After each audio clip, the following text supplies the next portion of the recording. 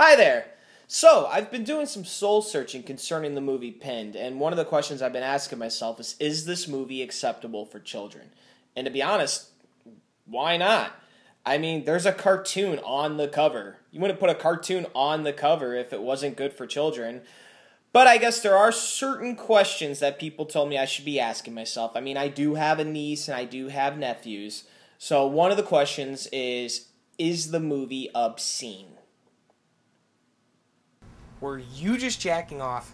Man, this is my chill zone, man. It's private. Look, I just want to explain You want to explain a blowjob to me? This is the year we take steak. I could taste it. Coach, so can I. I feel like I can lay my head back and let that glorious state spray all over my face and my body.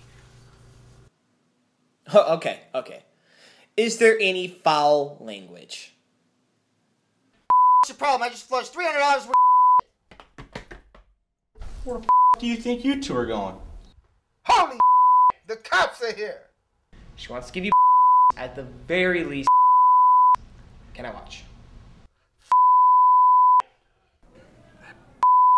Hey, don't call her man. You called her earlier and you just called her. Is the movie sexually suggestive?